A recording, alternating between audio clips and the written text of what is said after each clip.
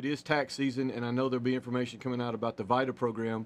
And if you don't do your taxes electronically and you mail them, we will work with you to get it postmarked. Because we're overseas and we're ahead of the United States cutoff times, we can actually take your mail through the 16th of April, and it will still get postmarked and mailed and be in the States by the 15th. The United States Postal Service has asked us to implement what's called Zip+4. So if you don't have an individual box and you get your box at a collective number, then we will be giving you a new box number that is exclusive to you and your family.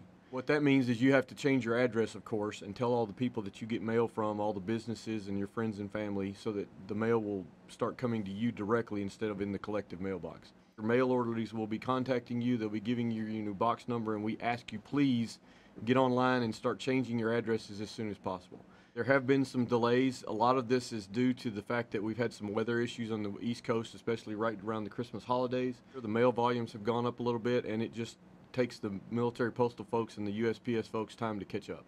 Planning for an earthquake, the first thing you want to do if you feel an earthquake coming on, it's drop, cover, and hold. That's the standard from our shakeout. Get underneath a sturdy table, like a dining room table, and stay there until the shaking stops. Give it a few minutes more just to make sure that the motion has dissipated. The first one that second most recently was on the 29th of December. That was a 4.9 magnitude earthquake. It was a fairly shallow one. It was only about 10 kilometers deep. But that was northeast of us in Ozona Mutri. The one we had most recently here on Monday was about the same location. It was a 4.2, and it was followed a little later, about an hour later or so, by a 3.7. And the best way we can prepare and minimize the stress and anxiety with earthquakes is to talk about it, plan for it as a work center, plan for it as a family, and build a kit. There's water, non-perishable food. I mentioned the infant supplies, flashlight, a battery-powered radio, a first aid kit. And if you were to build this first aid kit for a number of people, 4 is the typical standard. And again, it's going to vary depending upon the size of your family.